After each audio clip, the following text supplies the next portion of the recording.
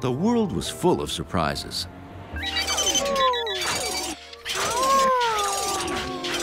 But George never imagined anything like this. This was the museum's first robot exhibit. So, what do you think, George?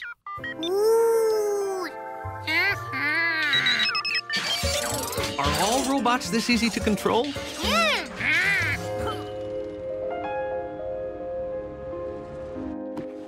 Now where did I put those? George, did you see my box of robots?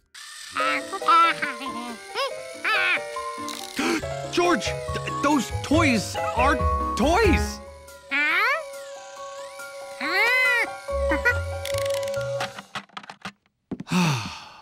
Oh, whew. Well, they are toys, but not toys you play with. I mean, well, you know, I've saved these for years. They're valuable collector's items now. Thanks. Here, you can drive the Mars rover out.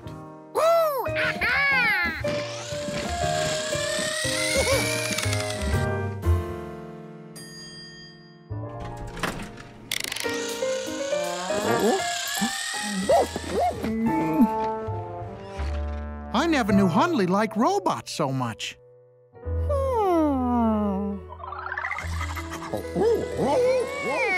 That's how George got the idea to make a robot for Hundley to play with.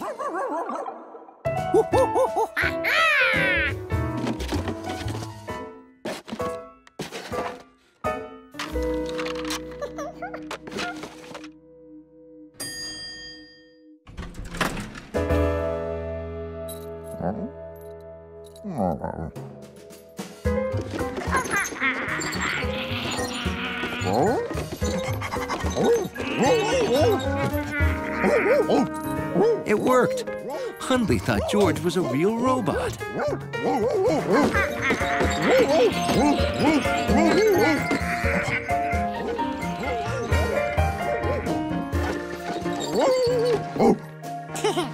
Being robotic for a whole hour was tiring.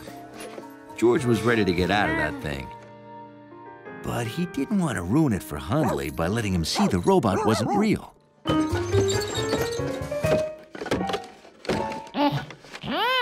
Since he couldn't reach the button, George decided to relax and wait till the elevator came.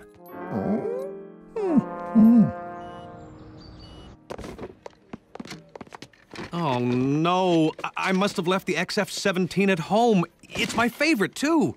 I can go get it while you finish setting up. What's it look like? Well, it's 2 inches tall.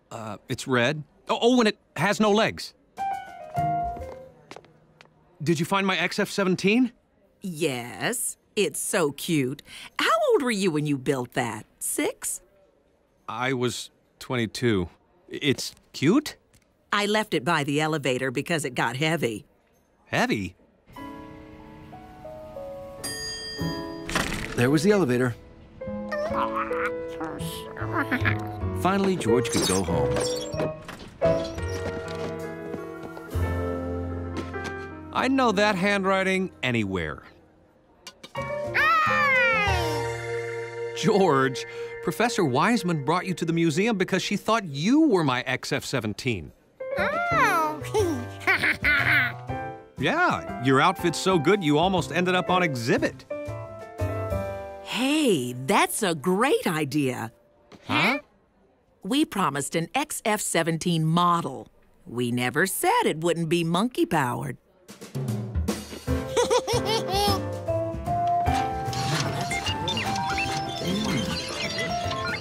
And that's how George became a museum exhibit for a day.